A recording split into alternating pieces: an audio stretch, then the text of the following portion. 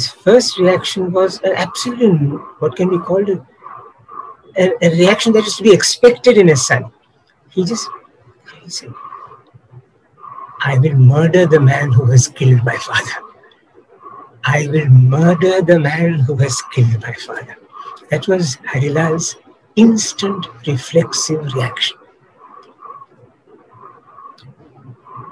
The second son, Manilal, and the third son, Ramdas, who were with the father over different periods of time and who had not only not rebelled against the father, but who had imbibed their father's ethic on non-violence and Ahimsa.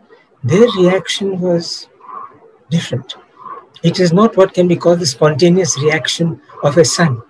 It was a considered reaction of a philosophical and a conceptual legatee.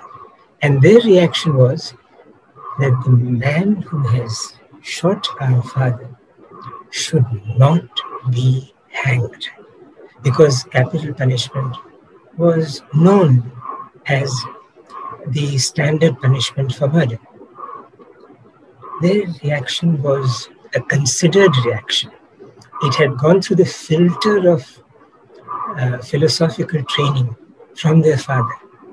And they appealed in writing to the head of state, to the Governor General of India, saying that they do not want Godse to be hanged. Their appeal was not accepted by the Governor General, by the Prime Minister and the Home Minister. None of them could accept the appeal.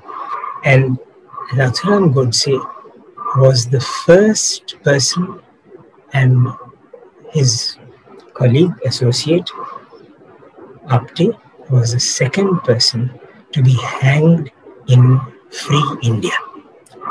This is an irony of ironies, because there is absolutely no doubt that Gandhiji would not have wanted anybody who has assaulted him to be punished, much less hanged. It was a horrible murder. And Harilal's reaction is important because it just shows the horror of that act.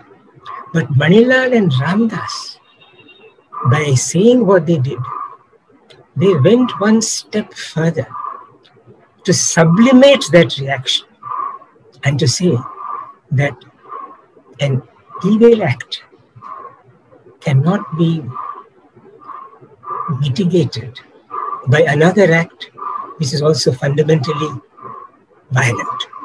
Even then, I remember that in my mind, I did not arraign my assailants. This is extraordinary.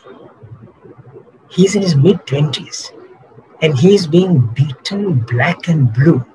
And he says, I knew in my mind I did not arraign my assailants. And then this news spreads. And the British government tells the government of Natal to prosecute the assailants.